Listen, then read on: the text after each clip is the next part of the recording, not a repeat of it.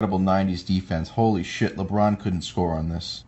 Tell you what, they don't make defenders like this anymore. This defense right here is too physical for my eyes. Look at this physical 90's post defense. Holy shit. I tell you what, folks, I don't think LeBron could score against these guys. These guys are really, really tough. I've seen better defense at my local YMCA.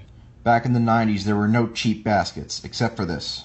Here's a clip of MJ torturing the ice cream truck driver that goes around my neighborhood every summer. Look at this.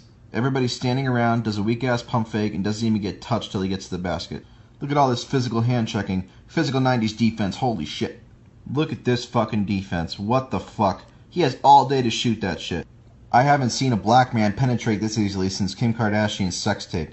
MJ goes right around this obese guy for an easy layup. This defense fucking sucks ass. After seeing this clip, I really don't think LeBron could score in the 90's. This defense is too good. This is embarrassing. MJ has a Make-A-Wish kid on him. He just embarrasses him. No class whatsoever for Michael Jordan. Again, look at all this physical hand-checking in the 90's. Holy crap. Give MJ a fucking running head start to the rim. Tell you what, defense doesn't get much better than this, folks. LeBron is averaging 50 points a game in this shit era.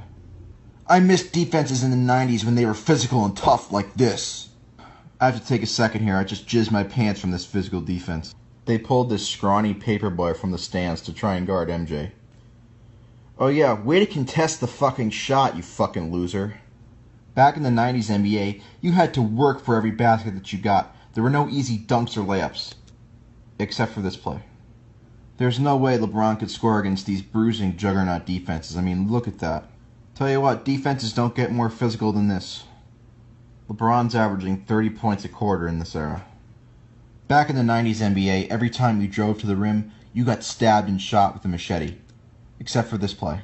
On this play, they let the guy score. These guys are struggling with 6'6", 220 Michael Jordan. Imagine what 6'8", 260 LeBron would do. MJ absolutely embarrasses Borat right here. Look at this fucking shit. Just look at this fucking shit. It's horrible.